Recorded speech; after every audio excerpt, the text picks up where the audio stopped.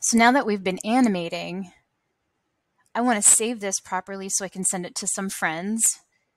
And it is no longer an image anymore, so I can't just go to render as an image. I need to eventually render animation, but there's some settings that I need to change.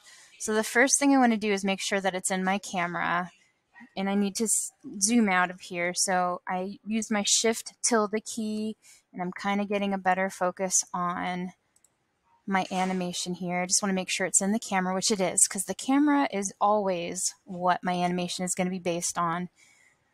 From there, I need to look for a new button, Output Properties.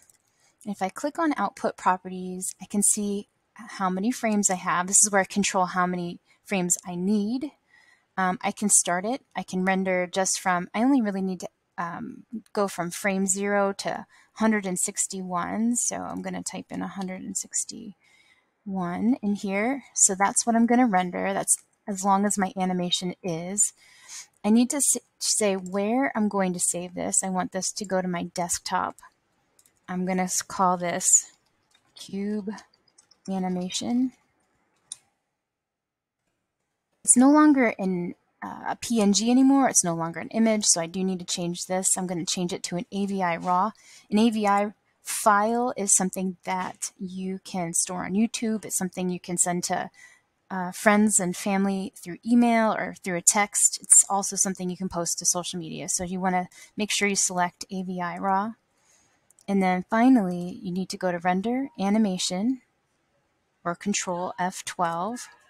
And you wait those 161 frames. It's creating an image, one image for each frame, and then it pulls it all together into your movie. So it's a trick. It's an optical illusion. Basically, it all comes down to an image for each frame.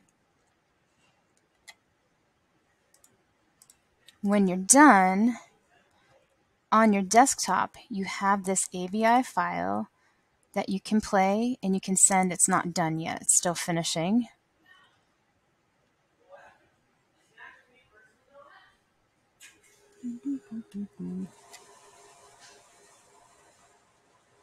Almost done.